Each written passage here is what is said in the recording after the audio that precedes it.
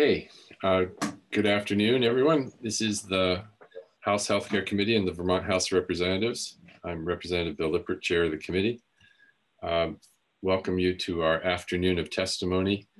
We are following up on testimony we began last week around a proposal from the Department of Public Safety in conjunction with the Department of Mental Health and to a degree the Department of Corrections, but primarily with the Department of Mental Health, looking at a proposal to add mental health counselors to the Vermont State Police system in Vermont to help respond to situations where the state police are called and the situation involves significant or likely mental health issues.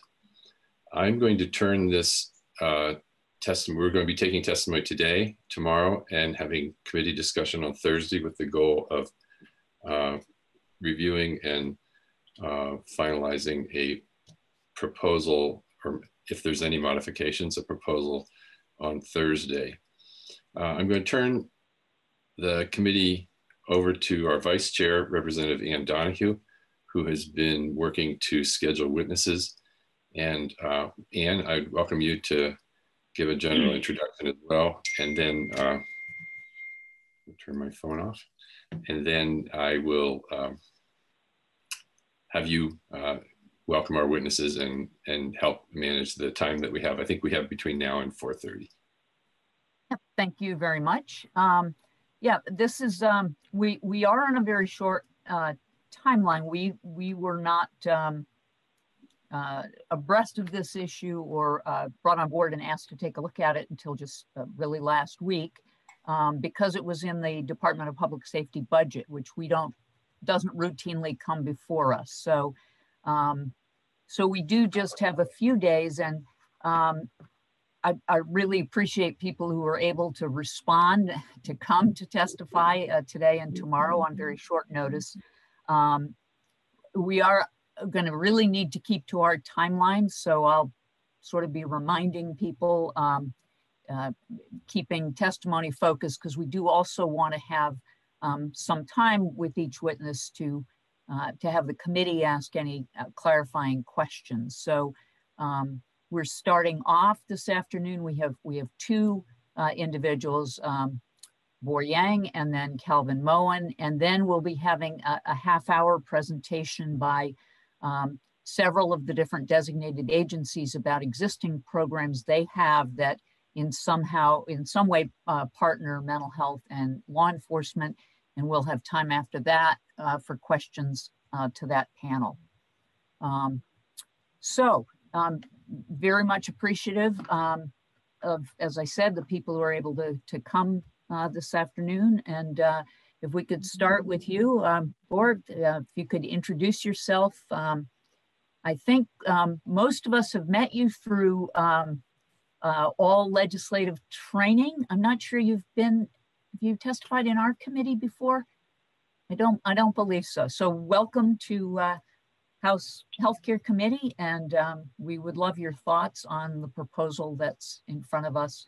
I didn't specifically reference, but some people have asked, well, is there legislative language that I can look at that you're looking at? And we don't have any, because this was simply a budget proposal, and the Department of Public Safety did do a memo explaining what their intent was, but there isn't legislative language at this point other than some temporary placeholder language that we put just to hold the money in the budget.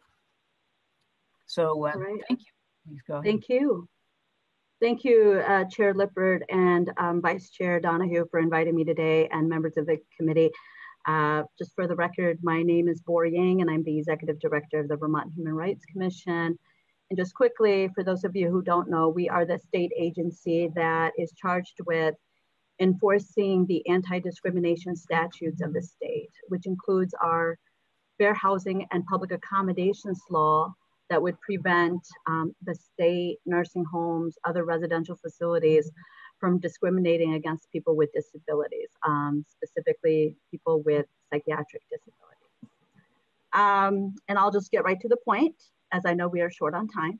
So with all due respect to the Department of Public Safety and their good intent here to embed more mental health professionals within policing, I want to advocate that I believe this money should be moved from the Department of Public Safety to the Department of Mental Health for a few key reasons.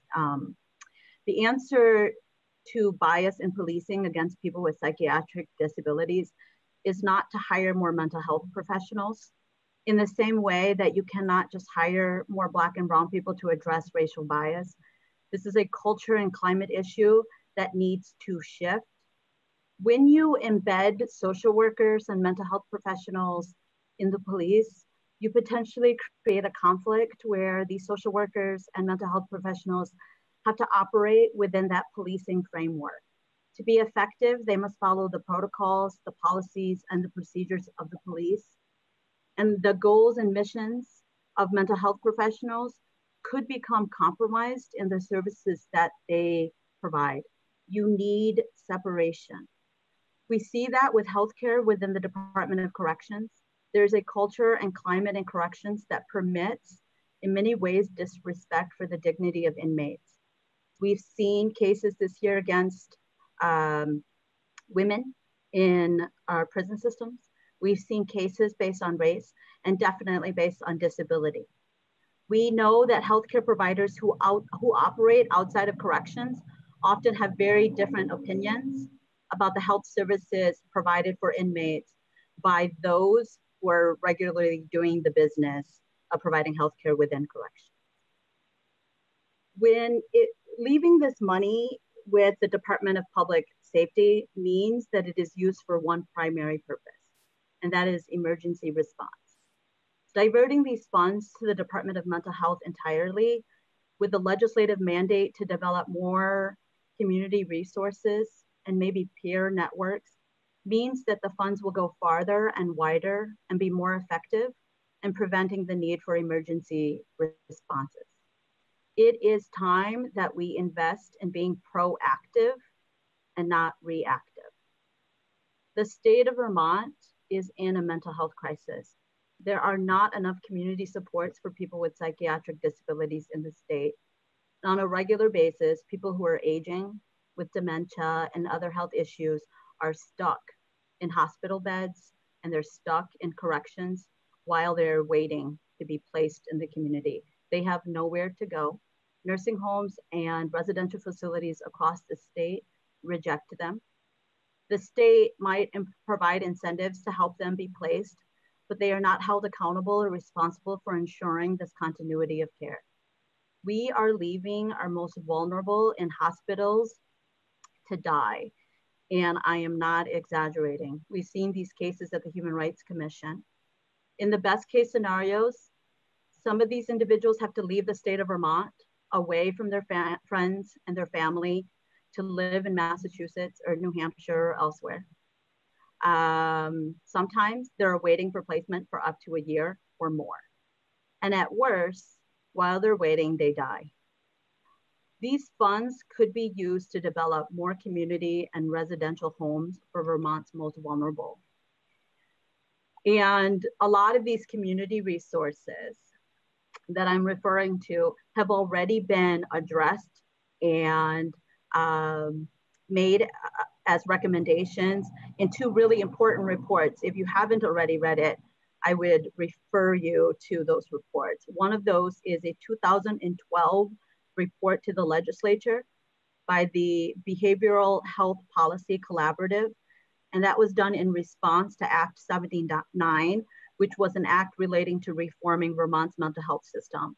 And the other report just came out in March of this year by Disability Rights Vermont called Wrongly Confined. And it goes through several findings and several recommendations.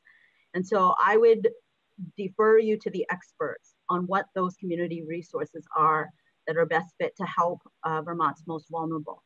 But I would say that while we have this money, instead of looking at it as having mental health professionals in policing is better than not having mental health professionals in policing, but instead to say, since we have this, what is the best way to serve Vermont's most vulnerable? And I argue that the best way to do that is to give that money to the Department of Mental Health to work towards building those community resources. So I thank you, and I'm happy to answer any questions that you have. Thank you very much. Are there any questions? Mari and then Lori. Thank you for that. And would the, if we required the active participation of the Human Rights Commission and or the Racial Equity Task Force, speaking for your own, in your own jurisdiction, would you foresee needing some financial support in order to work with this program? As a state employee and a state agency, no, we wouldn't. I mean, it's just a matter of time and shifting that work around, and we are pretty worked, but I feel like we're in the business of service, and so the answer is we would be gladly help. I don't know if the Human Rights Commission is the best entity. Certainly we do a fair amount of these kinds of discrimination claims, but I would also say that oftentimes people think of the Human Rights Commission only because that's the agency that they know of, but Disability Rights Vermont is a great agency. A lot of designated agencies have experts that could serve as well. And so, yeah, that's all I would say. But to answer your question, no, we don't. We won't need money to do this work. Lori, did you still have a question? No, I'm good, thank you. Okay. Well, thank you very much. Appreciate your insights. Thank you all. Good luck. So right on time, 2 minutes early, it's great. We have Calvin Moen, and again, I'm going to ask you to introduce yourself and your background and your title and relevance to the topic, and then just jump right in. All right, thank you, Anne. And yeah, I really appreciate the invitation to speak to you all today. My name is Calvin Moen, and I'm here as a trainer with the Peer Development Workforce Initiative in Vermont. As part of that work, I do a lot of training in intentional peer support, in safely withdrawing from psych drugs, a whole range of things. I've also done some trainings in the community on alternatives to policing in crisis situations, largely using the IPS model and restorative justice practices. I am also an 8-year resident of Windham County. I am myself a psychiatric survivor, meaning that I have experienced harm through the psychiatric system. And I currently am also a user of mental health services. I am also a member of the LGBTQ community. And for as long as I've been in Vermont, I have been an advocate doing direct support of individuals, both inpatient and in the community, that are interacting with Vermont's mental health system. And I'll say that I am opposed to the proposal from DPS completely to expand the mental health outreach into the state police barracks. I understand that it's, I guess I will say it would be preferable to me to have that be under DMH, but I also have some concerns about that I will get to. But I guess I just want to first say that I appreciate the proposal from the Department of Public Safety. I think it's a good faith effort. I think what it's proposing is that, really to reduce the harm to people who are experiencing distress. We know that there's a problem. We know that we need to do something. In Vermont, the people who are most likely to be killed by police are those experiencing emotional crisis or an extreme state or an altered state. And those chances are increased when there are other factors involved, poverty, being Black, Indigenous, other person of color, being visibly queer, transgender, gender nonconforming. And yeah, I mean, I think there's pretty large agreement about the most effective and immediate way of reducing violence against those communities is to reduce our interactions with the police. However, this proposal isn't going to do that. And I guess I want to point out that, you know, we're in the middle of a moment where there's a lot of momentum across Vermont as well as the whole country to divest from policing and invest in community supports instead. Because we're recognizing that policing does often result in trauma, injury, and death. And so this proposal actually does expand the reach of the police rather than defunding and investing in the community. And yeah, I will echo that what we actually need is greater efforts to extricate mental health supports from law enforcement. This proposal would further enmesh them. The message, I believe, that is sent here is that mental health is a criminal issue. It's a public safety issue.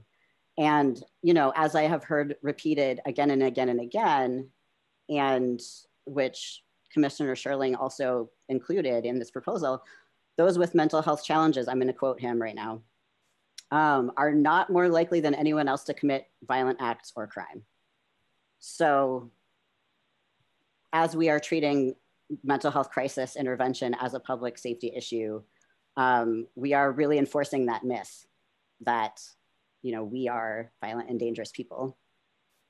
I also want to echo that what we really need to be doing is to be putting those resources into the community and working towards, yeah, like the ability to support each other without involving law enforcement.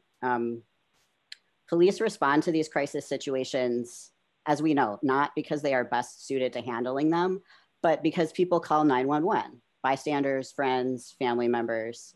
And they do this because they don't have any other alternatives or about them. And I want to say a little bit about why social workers and mental health professionals are not alternatives to police. They are just as capable of separating us from our families, having us locked up in institutions, getting court orders for us to be put under state surveillance as the police are. And they're able to do it not based on, you know, a crime or anything like that, but just because of a psychiatric diagnosis or a disability. When a clinician arrives on the scene to respond to a crisis, that constitutes an escalation for many people who have suffered trauma from the system, whether it's in the emergency room, psychiatric system. People have really seen great loss in their lives because of their involvement with these professionals. And as we know, also the treatment that we receive in this system is impacted by factors that I mentioned earlier, race, class, and gender. And so if we're really thinking about those who are being most impacted by policing, they're also most impacted by the way that we're delivering mental health services and social services. And I have seen folks often respond as if this is a threat, because to them it really is. And the way that we respond to threats varies from different people. But when we've had these traumatic experiences of having our autonomy taken away and our ability to make our own decisions taken away, that really does create a trauma response that I've seen just time and time again, whether it's in an inpatient setting or in the community. So yeah, I guess, you know, I'll echo that having the social workers be part of a team of police does yeah, it does have some scary implications that that's where their accountability is going to be. And that's the policies, the protocols that they're going to be having to follow. What I would love to see, and what I'm recommending, is that we look at the way that we respond to crisis in partnership and in communication with people who have the lived experience. So I'm here today, able to speak to you, for just a few moments. And I don't know how many other folks that you're going to be hearing from who have this kind of direct experience, but we have been left out of this conversation, generally speaking, including by DMH. We hear a lot about how, we need to make these very urgent decisions now, but, I think the phrase that I keep hearing is like the mid to long term. So in the mid to long term, those with lived experience are going to have more input. And we've been hearing this for quite a while. So what I would ask is that, yeah, if we're looking at $525,000 that's going to go towards crisis response and it ends up under the purview of Department of Mental Health, that there be a really clear directive about the kinds of decision-making processes that are going to, in fact, involve my community, advocates who are already doing a lot of this work in Vermont and can really speak to what it is that we need. And frankly, there are some pretty clearly outlined proposals for how we would like to see crisis response go.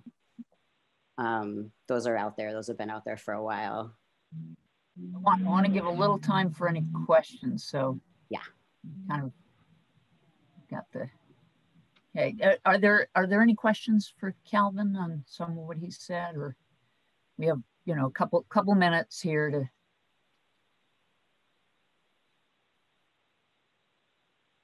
Nobody? I see some hands, Ann. Oh, I'm not, why are they not? Oh, I'm sorry. I had to scroll up. I'm sorry. All right, yeah. Representative Durfee, David. Hi, thank you. And thank you, Calvin. I just was going to follow up on the comment that you just made, that there are crisis response proposals that have been out there for a while. Can you elaborate just a little bit on that? Because I'm not sure that I have a sense of what that might look like.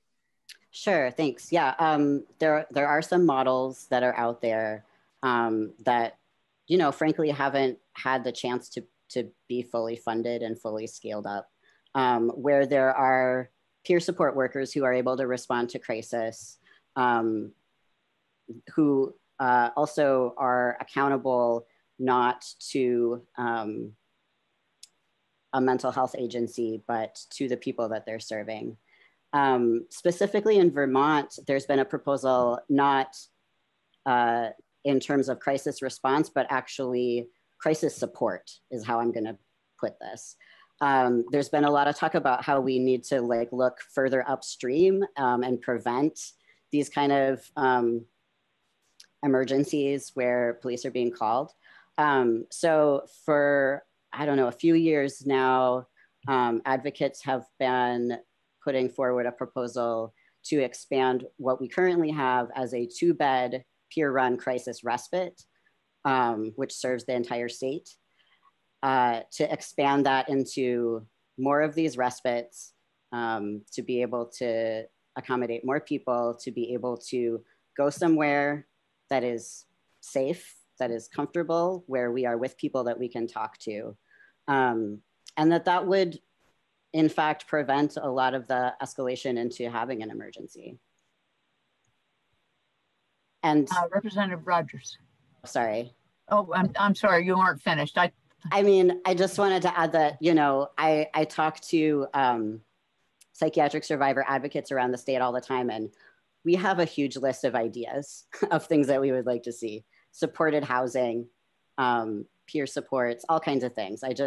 My point was that, we are here and we have a lot of ideas and we are closest to the problem. And so I think closest to the solutions. Thank you. And can I just follow up? And I know that time is not unlimited here, but and I mention it just because it's salient, top of mind, the tragic incident in Rochester, New York, that wasn't a recent incident, but it just came to light. And I'm wondering if, just thinking in that framework, if the question before us, and I'm not sure that this is the question before us, but if it were to have, in a scenario like that, the option of sending someone to the site who was a mental health worker rather than law enforcement, would that lead to different, better outcomes?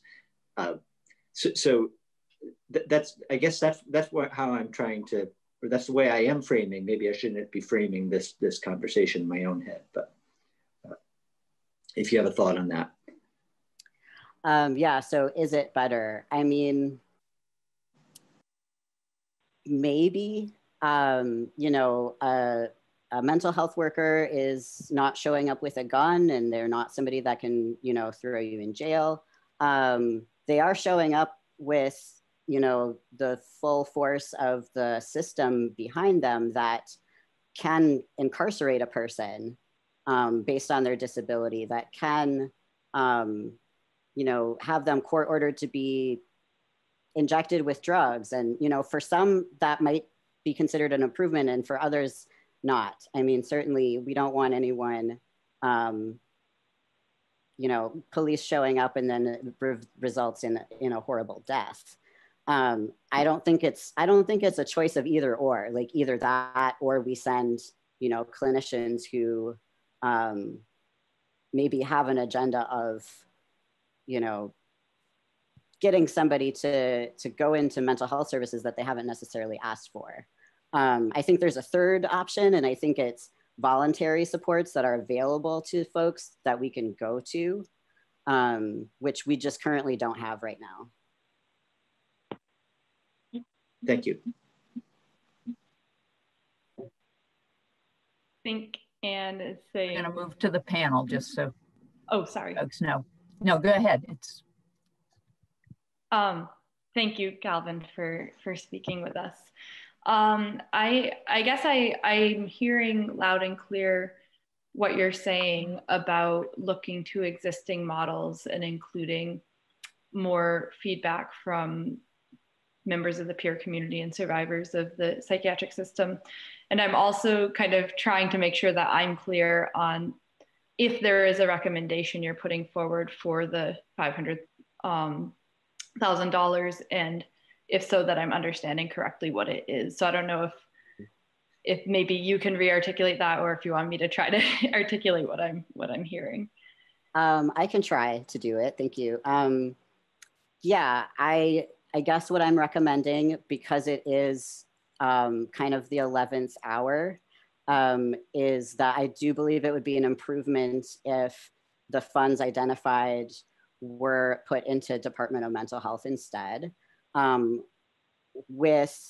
Yeah, like I guess I would want to see a really clear directive for how, you know, my community and other communities who are impacted are going to be involved in deciding how to implement this. And I would like to see crisis response be completely separated from police response, so that if that 911 call goes in and it's mental health crisis response, that gets dispatched elsewhere. It'd be great to even have a totally separate number so that people can call for what they want and get what they want. That's helpful. Thank you. Thank you very much. Appreciate your testimony, Calvin. I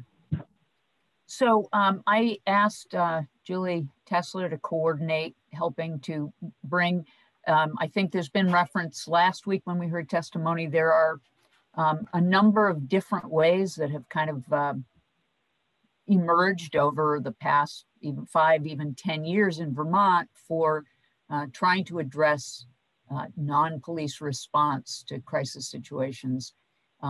So there's more than one. And what I asked Julie is if she could kind of pull together in our limited time some samples, some disparate samples from different communities of how some of the designated agencies have contributed to working on the specific issue of addressing a mental health crisis.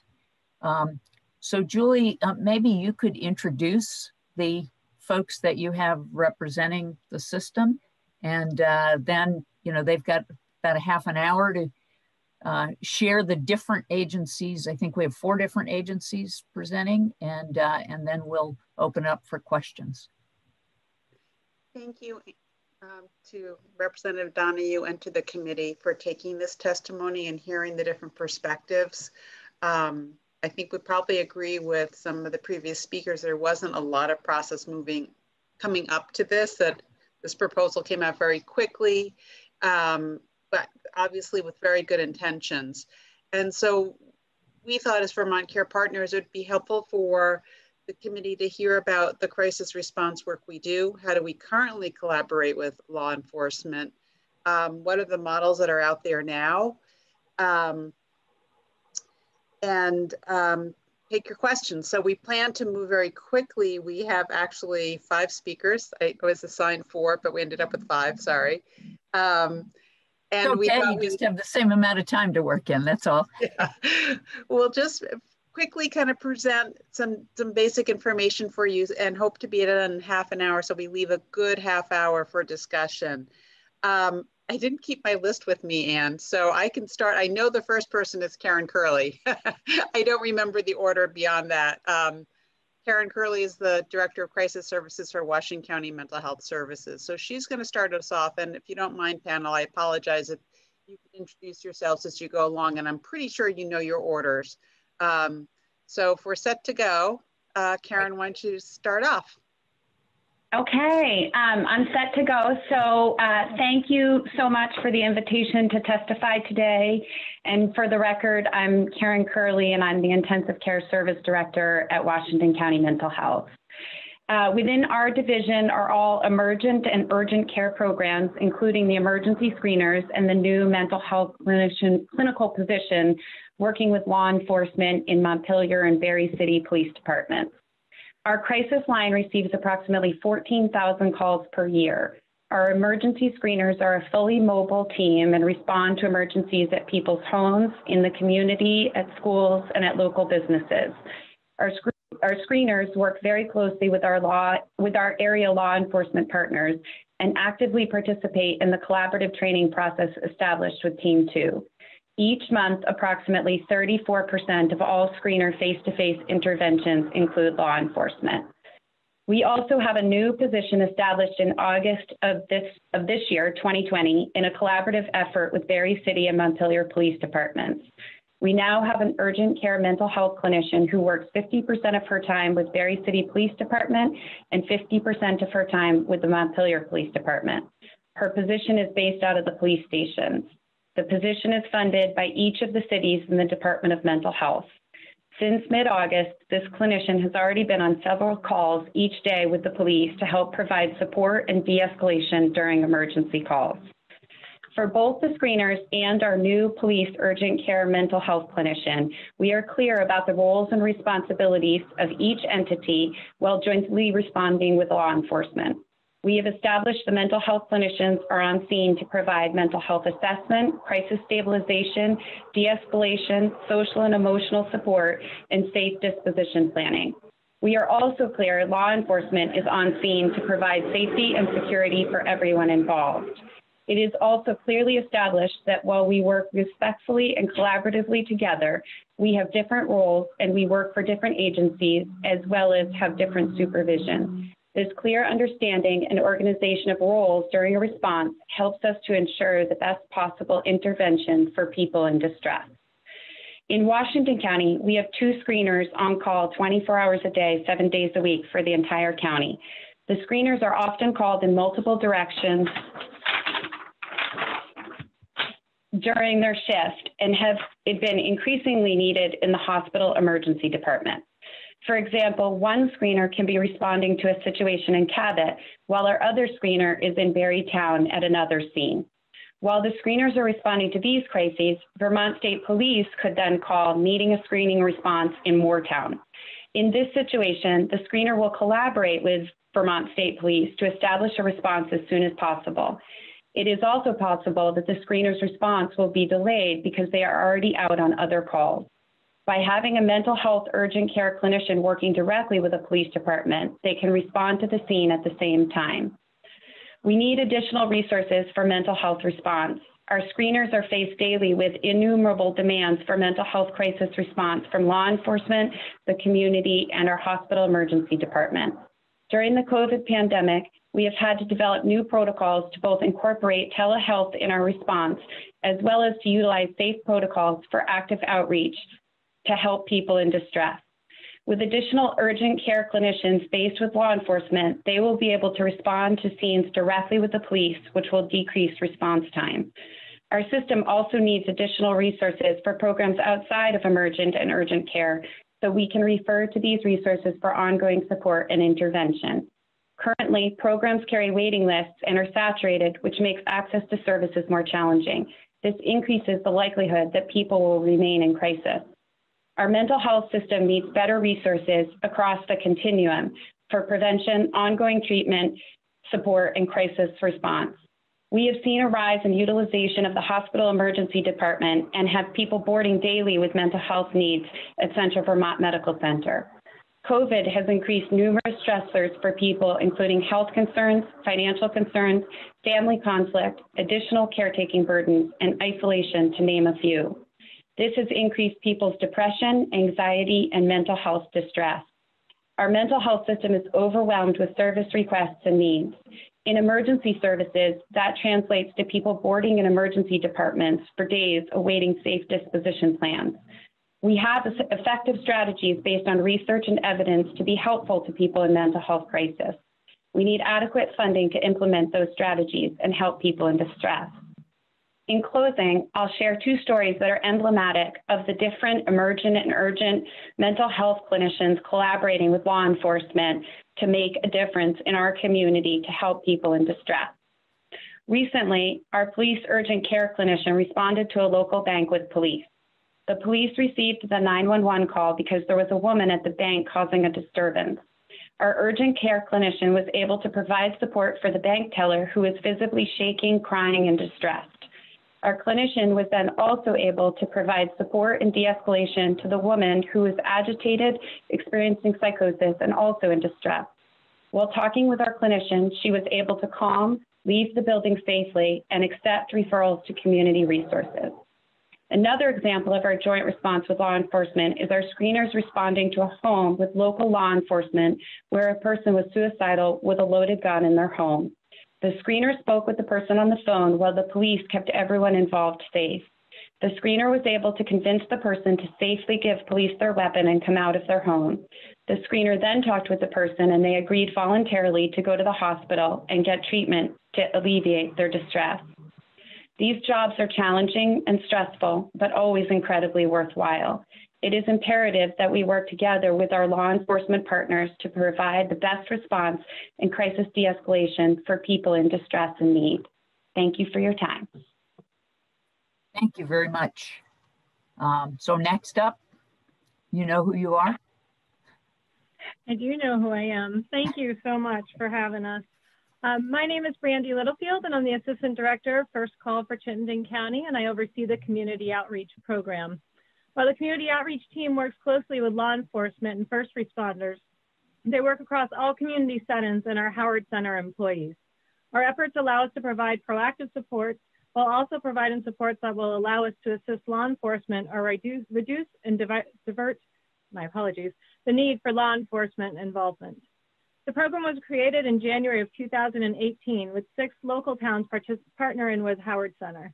Due to the program's success in their first year, another town joined the program in July of 2019. As the success continues, we have received much enthusiasm from the remaining police forces in the county wanting to participate as well.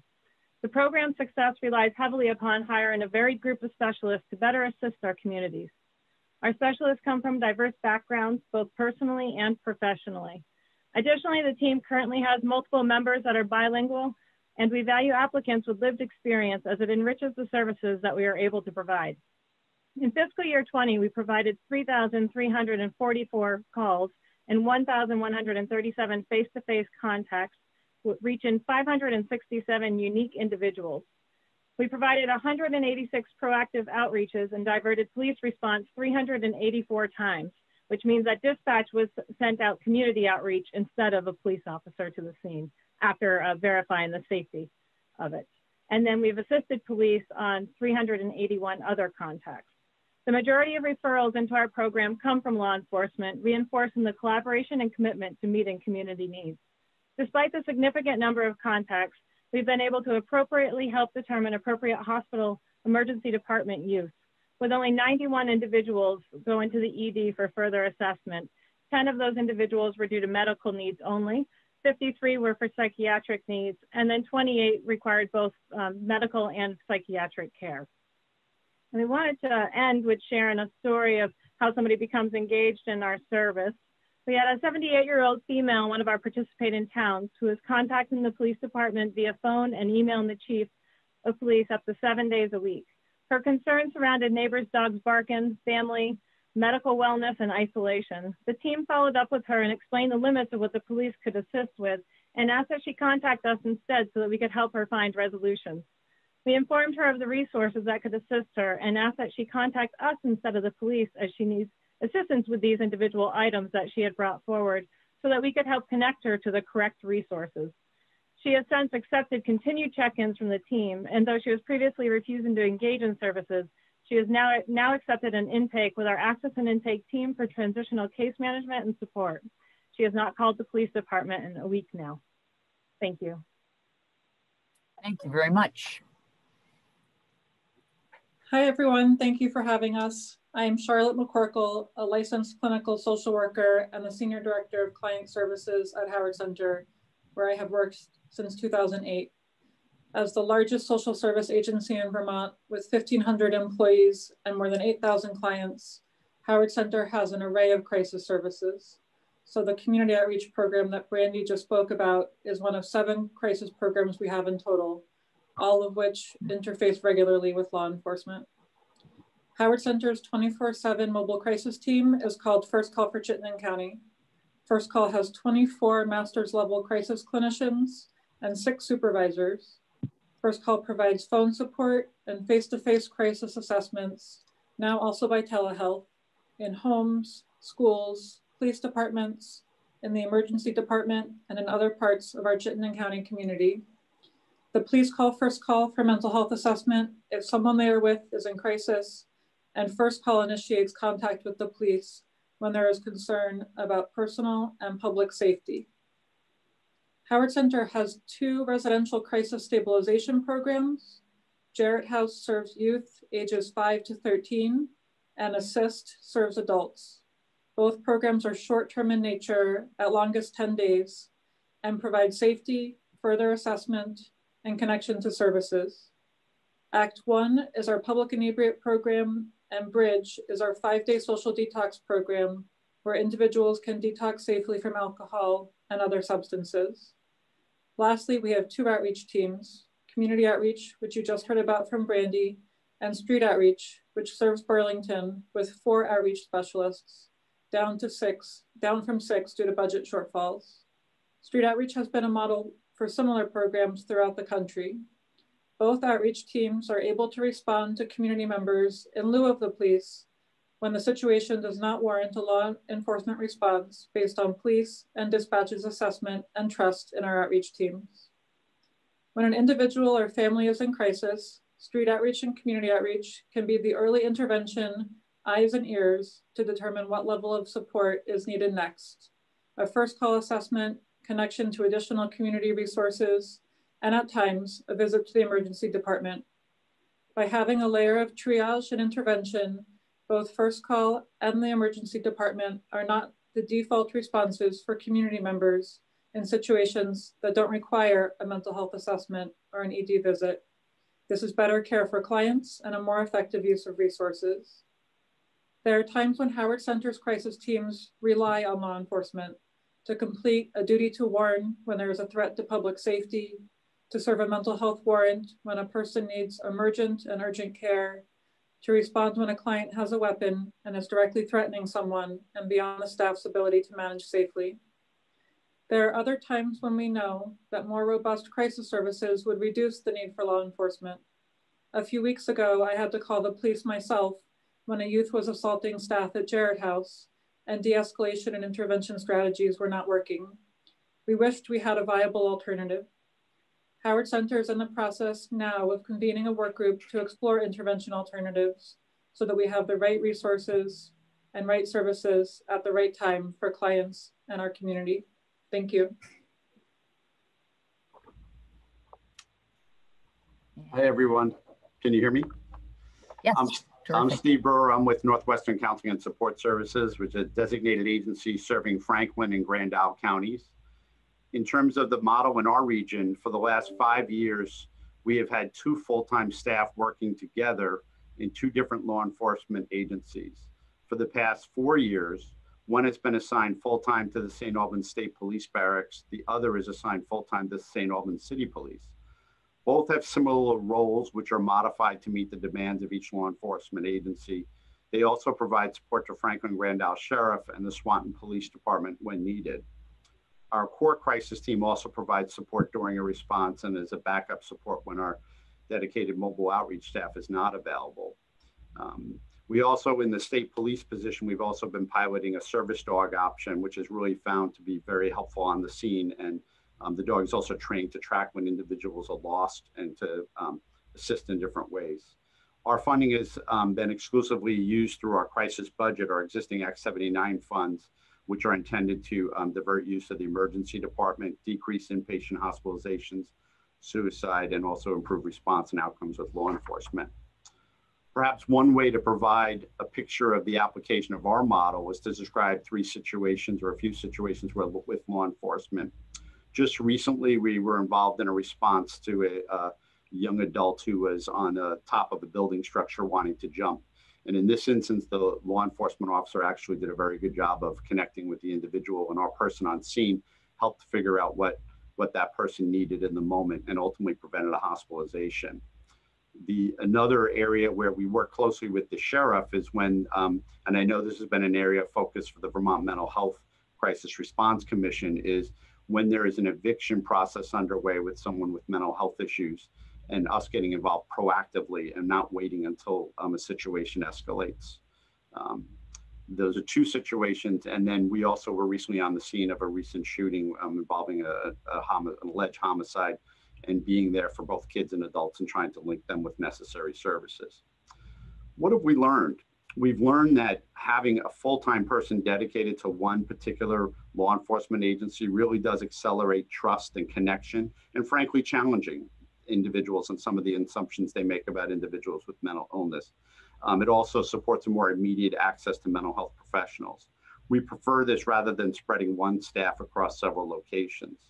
We have also seen the benefits of the Team 2 training model designed to support both law enforcement and mental health providers in figuring out how to respond more proactively and effectively, and to learn from each other before this crisis gets out of hand. This also supports the goal of developing a response together with law enforcement and mental health, both having different knowledge and skills in collaboration. The important point in supporting funding for a position through a designated mental health agency is that you are not just purchasing a person, but purchasing a system that can be coordinated and can connect with other essential services for the individual who has a specific need. In terms of the future, we're really excited about the possibility of funding to support these positions, and could also see ways to enhance the model. Frankly, it's been frustrating that we've been using crisis dollars exclusively to support both positions. We really could use these dollars, our existing dollars, in a different way to support other needs in our community. We also see opportunities how to enhance our services as well. I think another area that we're all challenged with is what's the best kind of data to get to understand, are we effective in terms of how do we show better outcomes? What really are those key variables? So with that, I'll end my comments. Thank you.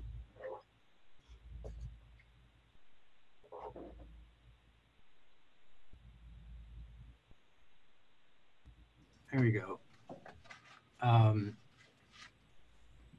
Can you all hear me? great. I'm, for the record, I'm George. I'm saying you sound good. We hear you and I'm muted. Oh, there you go. That's funny. Oh, I know Zoom, it's such an interesting phenomenon. I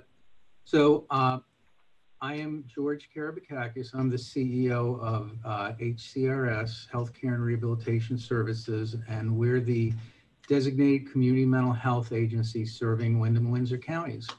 So thank you for having us here. And I guess I'll start with, we have since 2003, we've had a police social work program starting in Bellows Falls. Since then, because it was so successful, we took that program and brought it to Brattleboro, continued in Bellows Falls, went up to Springfield, Windsor. It's serving Wethersfield to some degree, Hartford. We also have a police social work liaison in the Westminster Barracks that serves about 26 towns over 1,200 square miles. We also recently, through a HRSA grant, Health Resource Services Administration grant, have a police social work liaison serving the Windham County Sheriff's Department, the Dover and the Wilmington Police Department. So we've been doing this for a pretty long time. And this program has really been about addressing the reality that unfortunately, law enforcement is oftentimes the first stop when there are challenging situations that are in our community, mental health, substance use, domestic violence issues, a whole range of behaviors that often lead to law enforcement being called, situations that actually involve poverty and a whole range of other issues, homelessness and healthcare issues and so forth and so on. And so, our staff work side by side, are actually part of our adult services and are connected to our crisis team. They work side by side with officers throughout the area and the local police departments. They monitor, assess, support, provide de-escalation. They go on calls with officers. If there are situations where there are frequent challenges, they do reach out to those individuals and to those families to help support them. A lot of it is helping to connect the dots. It's helping to make the appropriate referrals. It's connecting with people who have a whole range of social service needs, but quite honestly don't know where to go. And we know the criminal justice system is not the way to do it. It's not the support that they need. What they need is help. What they need is connection. What they need is building those relationships. And oftentimes the work, it's in the community, it's in homes, it's at someone's breakfast table, it's having coffee in their home, it's working out and understanding what those connections are. So we have, in the past year, we've impacted 888 adults, about 189 children and families were also impacted. We work with a lot of folks that are either homeless or at risk of homelessness. So our police social work liaisons have been working with warming shelters, with the local shelters, more recently with with folks that are in motels and trying to help support them to connect with services. And in many cases, it's really finding alternatives, finding other ways to support those individuals. The intent is to reduce the incidents that lead to contact with law enforcement, but also help people connect with their community. One of the things that we've been, that I have to say I really resonate with is that a lot of the work that we've been doing is trying to really look at our systems, look at policing and looking at ways to really move to a different place. I think including peers, and I do feel very strongly that the people that are most impacted must be involved in the process. They really do need to be included. And I think we need to make sure that that is incorporated into our model. And I know that's something we're working on locally.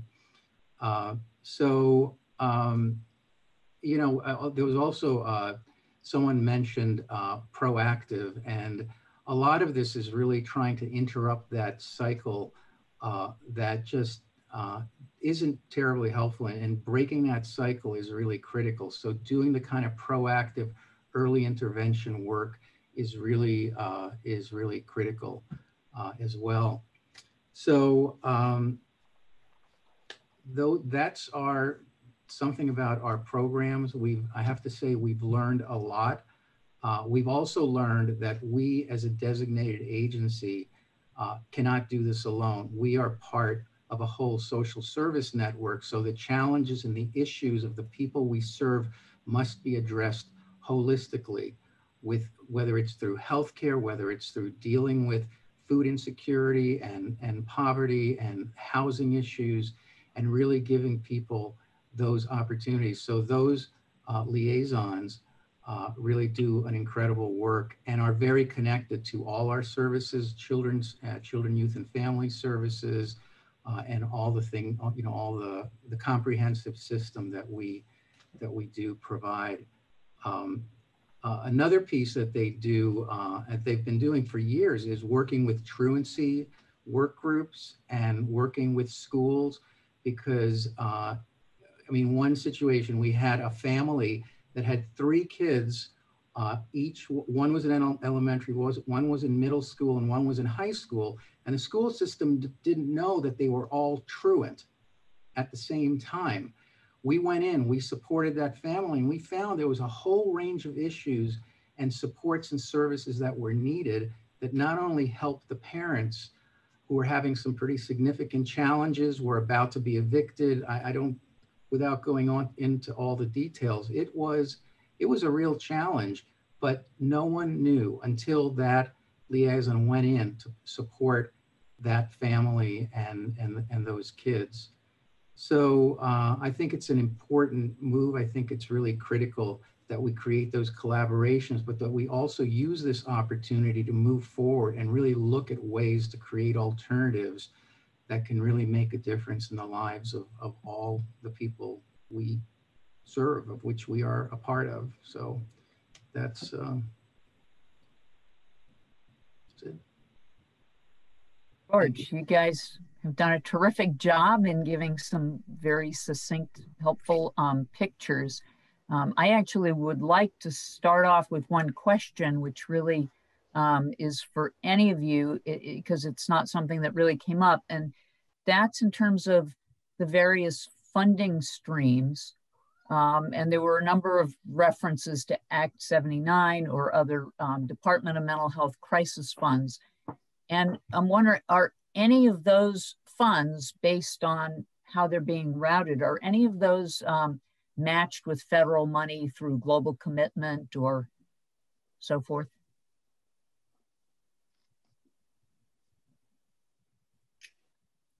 Not in my area, Anne. Okay. I don't believe so either for us, NCSS. So does anybody know why, if it's mental health services money for crisis services, and this may be a question for DMH, I'm starting to sense. George?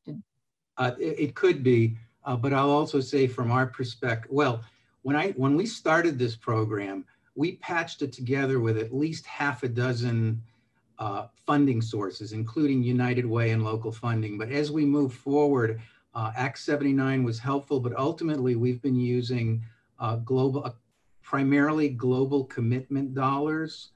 So we have been using dollars out of our grant and or global commitment pot for this program, because organizationally, we feel it's really important and critical.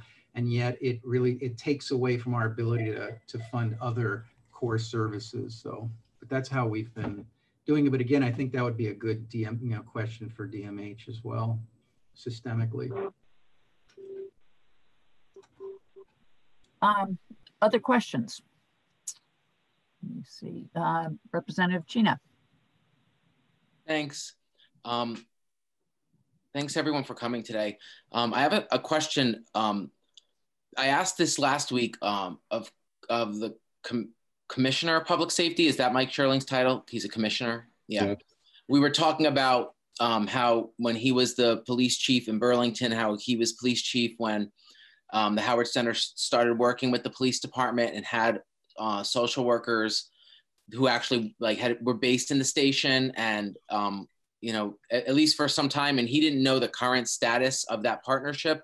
So I'm curious, like, are not just for the Howard Center, but for these designated, all the designated agencies present, if people could talk a bit about challenges that might emerge from having police embedded in the police stations for them as mental health workers, because we heard some testimony, I'm assuming you all heard from the Human Rights Commission earlier, as well as from Calvin. I don't remember your organization, Calvin Moen, but some concerns about it from the perspective of clients. And I'm just curious, as the actual agencies, had there been any challenges having workers embedded in police departments? And for the Howard Center specifically, are they still cited at the police department?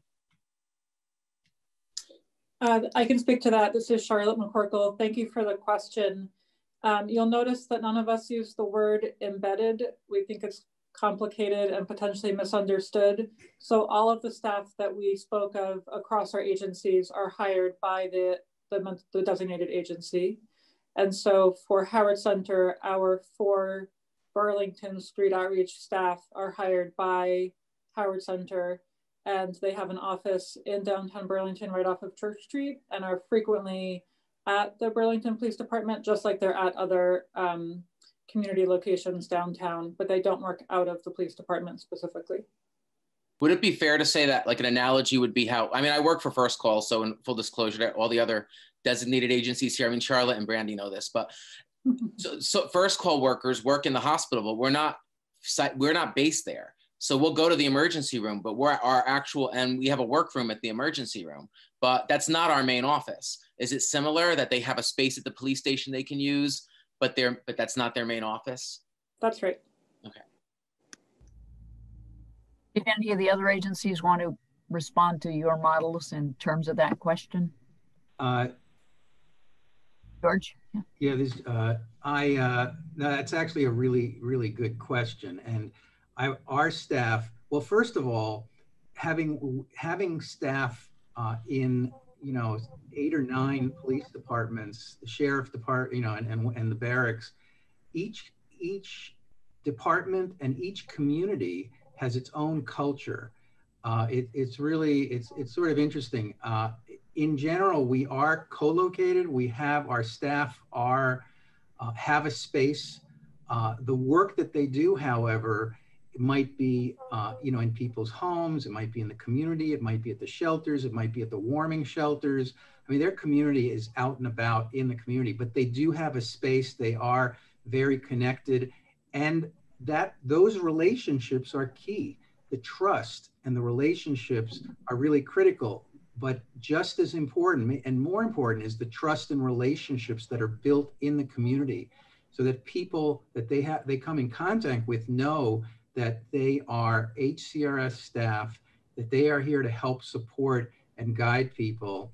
And but it is a process of sort of working on sort of really understanding each other's culture, but also making sure that our staff, who are supervised by HCRS staff, I mean, they are part of our on-site meetings, of course, and so forth, but that what they do is consistent with our philosophy of care and our values. I think that's really, really important, and I think that's it's got to be part of the process. So anyway, thanks.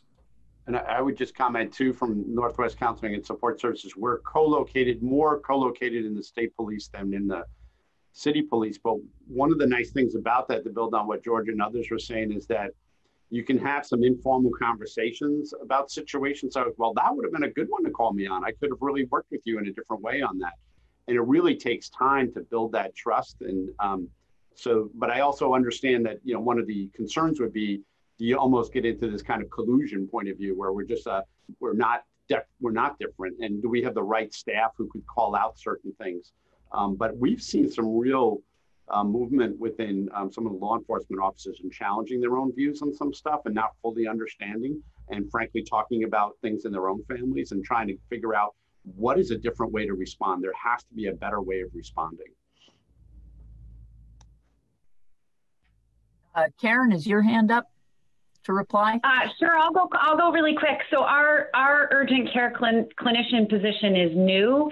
What I want to say about the funding about that program, or that position really quickly, is we only have funding for a year. And so what I have concerns about is the sustainability related to, will this continue to be funded after this year? So that person just started about 4 weeks ago, and she is co-located in both the police departments, and she also has 2 offices at Washington County Mental Health. So as everybody said before, really her job is to be mobile, her job is to be in the community, her job is to be an outreach person available to folks. The one last thing that I will say, just to mention, is law enforcement entities in our area, the hospital in our area, schools in our area, everyone wants a screener based in their building or entity with them related to response time. So when you have 2 people who are covering the whole county, we're a tinier county than some of the other counties. It's still, if Vermont State Police is going from the Middlesex barracks to Moortown and I'm out in Williamstown, I'm still 20, 30 minutes behind them in terms of response. So that's all I'll highlight as well. Thank you. Other questions?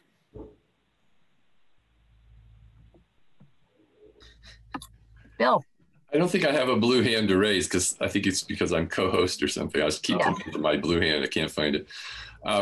So I would be interested in hearing folks from the DA's comment on Calvin's suggestion of a strictly or a primarily peer response, and to see if, because anyway, so I'd be interested in if you, maybe it's like asking someone to conceptualize something which is so inside the DA structure that you can't think about it. But what would it mean to have a strictly or a primarily peer response rather than even a mental health professional response? And can you comment on how that might be structured, or whether you could interact with such a program?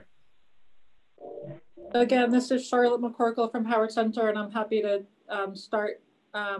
What Calvin said really resonated with me in terms of the ideals of responding to people who are in need of support. And I think now and in the future, there are a lot of things that he said that we can put in place or strengthen. Howard Center does have a peer-run team called START, Stabilization, Treatment, and Recovery Team. It's peer-led, and all the members of that team are peers. There is some criticism within the peer community about it because it's a peer team within a designated agency system, which some people find to be a contradiction in and of itself. But our START program, the staff respond both in crisis situations and also at points of intake, so that all adults coming in for services have an opportunity to connect to a peer service. And that START provides services on the phone, but also face-to-face and through telehealth, so fully mobile in Chittenden County.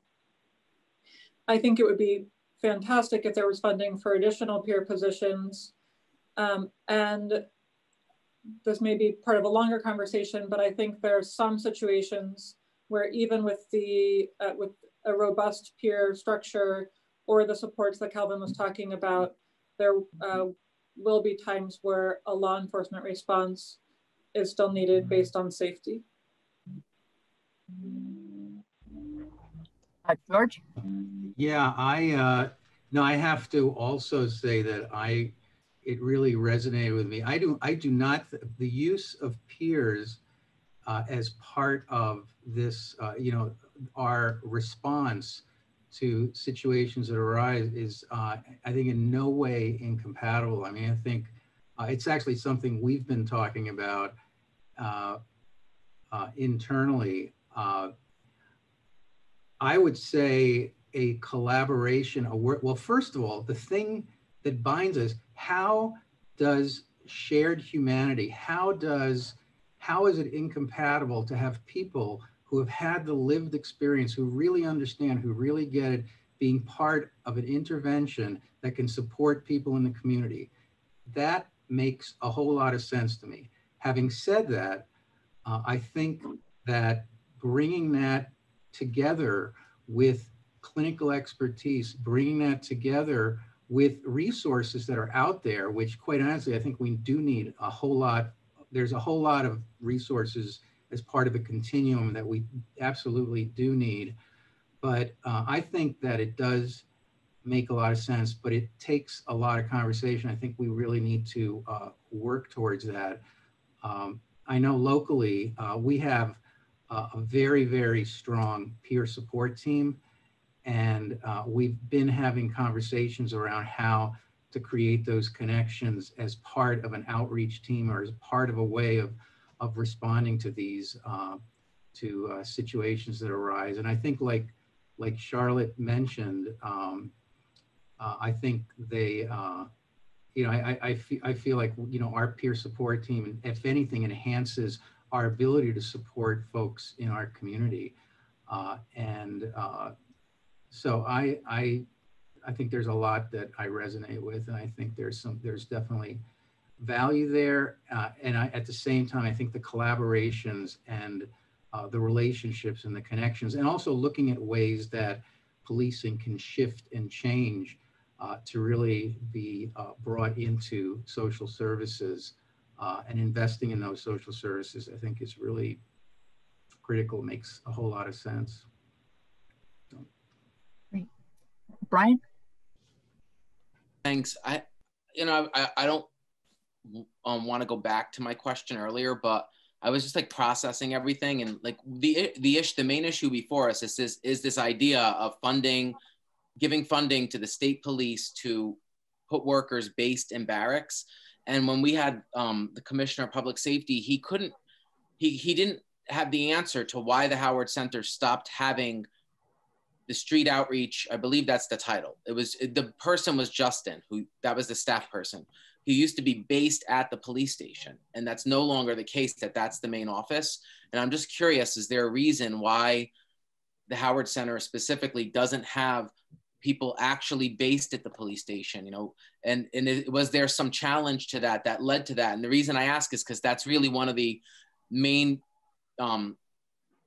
areas where there's concern, is this idea of someone working with the police versus someone working from within the police, So I'm just curious if there was any specific reason why, or any challenges that emerged, because I don't know if we got a clear answer on that.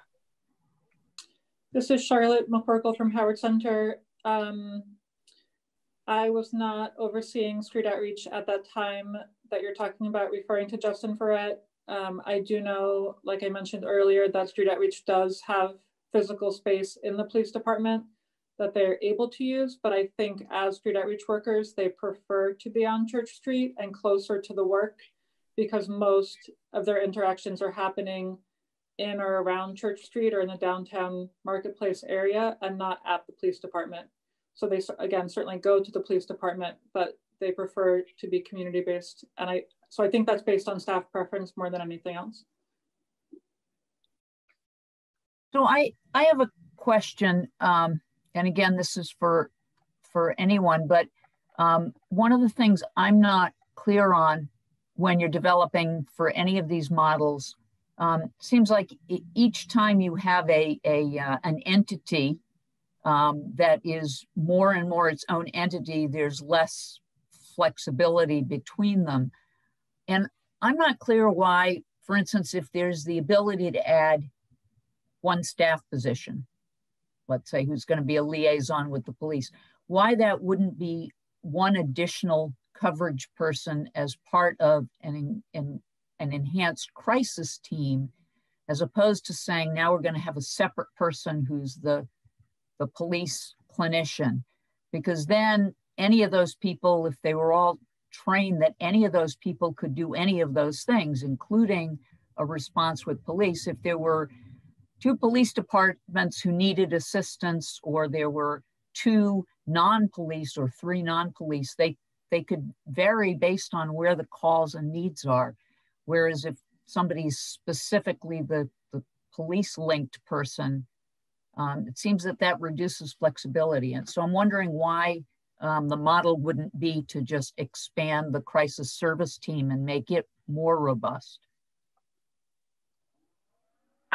I can speak in area.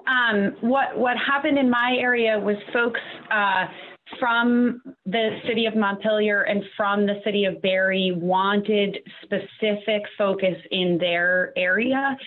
And we're very clear that our mission is to respond to all crises in our county. So yes, it would be great to add a 3rd person to our response, but it does not guarantee that is specific for Montpelier or Barrie. Or for example, the Vermont State Police, when they have brought this forward to us over the years, they want a guarantee that when they call, you will absolutely leave your office in Berlin and come. And we've explained, if we're in our office in Berlin and able to respond, of course we will do that. But if we're out on other calls in other parts of our county, whether there are 2 of us or 3 of us, we still then are going to need to figure out how we're not going to get there at the same time as you. And so that's, at least in my county, that's the discussion of the way that this current position that we have came about. Thank you. Sort of, they're buying a priority access to that person by having them designated, and they're contributing funding for them. Is that fair to say? Yes. Yes. Yep. I would say that, yes. Any other agency that wants to respond? And then we have a question from Representative Christensen. Yeah, I would, you know, the role of the police social work liaison is different than the role of a crisis team worker. The crisis team worker is the police social work liaison, at least in our experience over the years, is really focused more on that person. Not that the crisis team person shouldn't be crisis team person, but really looking holistically at their whole support system, looking at the social contributors to health, looking at all those pieces that help support that, all the pieces that oftentimes are either the barriers or the obstacles, the things that are getting in the way of people succeeding. It is a different model. It's a different focus. Now it can be done differently. Also, at least the police social work liaisons that work with our departments are not QMHPs. They're not crisis screeners. You may need to translate that for speak that out for everybody. They're not QMHPs. sorry, acronym alert. I got it. They're not crisis screeners who are qualified mental health practitioners that are designated by the Department of Mental Health to screen individuals for higher levels of care, hospitalization and so forth, warrants and all of that. So it is a different model. I'm not saying that in some cases, and actually in our case, our police social work liaison at the Westminster Barracks is a QMHP, but I just, for full disclosure, but I do think that the focus of that work, or like street outreach in Church Street, or I not to speak for housing, but it seems like the focus is different. So rather than just putting more money into crisis, we're creating something very different. And so anyway, those are my thoughts on that. Anne Marie?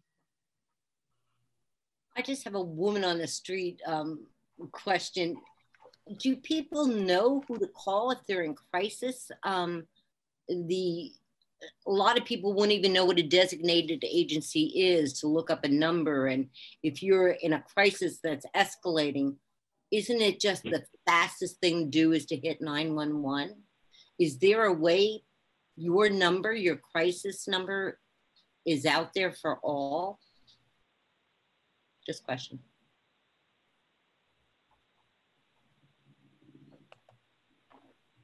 Anyone?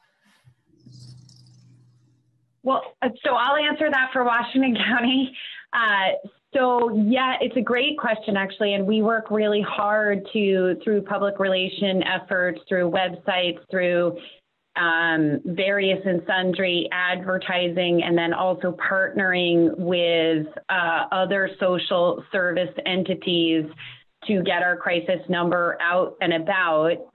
Through law enforcement, they hand out our number as well. So I think, yes, we're more than happy to have our number distributed. However, and there are multiple ways that it's distributed, I think it's a great question around people know to call 911. They don't necessarily, in my county, know to call 229-0591 for emergency services.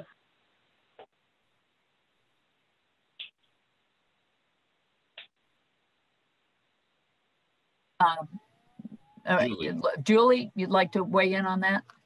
Just quickly, it is a challenge. We don't have an easy number, but we have been trying very hard to make sure that our crisis line gets promoted. There's been a lot of effort around promoting suicide hotlines, but the crisis line is much broader. And so we have been trying to put in the COVID support work and on the Department of Health website, and it's a challenge. And I do know that, I think it's in Oregon, when you do call 911, it can go to ambulance, fire, law enforcement, or mental health. And I love that model. Well, I don't know enough about it, but it seems like that is worth looking into. I did look it up. I had seen a reference to it. I looked up the website, and it's certainly an intriguing, seems like a really intriguing, positive model. I'll also reference, I know that for some individuals who have dealt with the mental health system, the crisis line isn't interpreted as a way to call if you're having a crisis. It's interpreted as, this is how you get the screeners, who are the people who determine whether or not you will be involuntarily hospitalized. So it's maybe the last place you want to call. That's helpful. Yeah. Anne Maria, is your hand still up, or are you just? No, I'm finished. Okay. All right. Thank you. Got a couple more minutes. If there aren't any other questions. Oh, okay. Clarifying question to Julie. Are you saying that there is a single number for a crisis line for all the DAs across the entire state? Because I'm not aware of that. We don't have that. So we've been trying to publicize the connection to our website with the links separately for each one. Yeah. Yeah. Yeah. So what I was going to ask, if we don't have specific questions, if any of the DAs would like to make any kind of final comment, we've got about 5 minutes left to any wrap-up thoughts based on the questions or things that have occurred to you.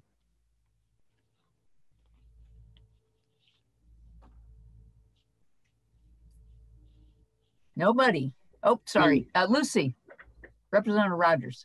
Yeah, I just was, as a quick follow-up, I was just kind of trying to understand what would be required in order to have a call to 911 that had to do with mental health be redirected to a crisis team or to the desert. I just am trying to understand on a very kind of nuts and bolts logistical level what would be required to make that happen. I don't know if anyone can speak to that. I could hypothesize, but I'm more interested in if any of the our panelists here could have any thoughts about that.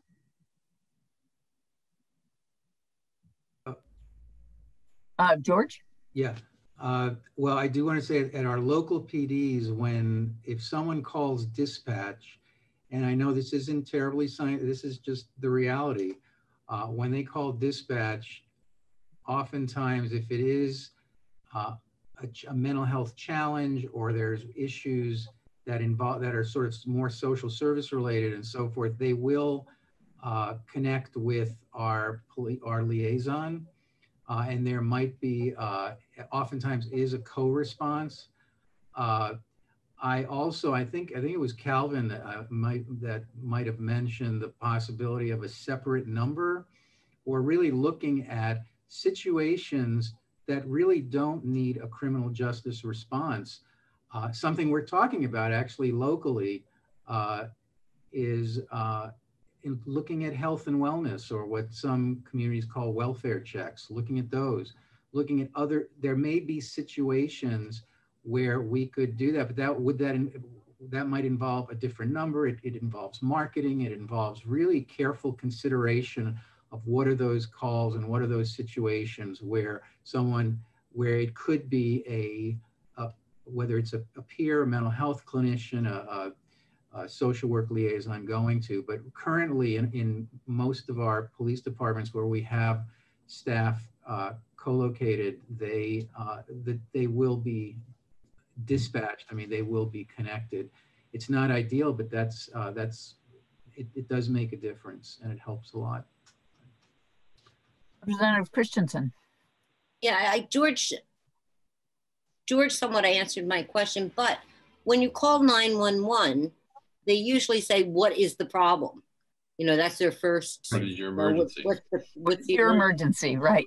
And I would like to know, if someone says, oh, somebody's having a meltdown here and they're getting violent, or even if they're not getting violent, they're just becoming totally irrational and it's escalating, I don't know what to do. Would they call the designated agency, or would they send that to the police?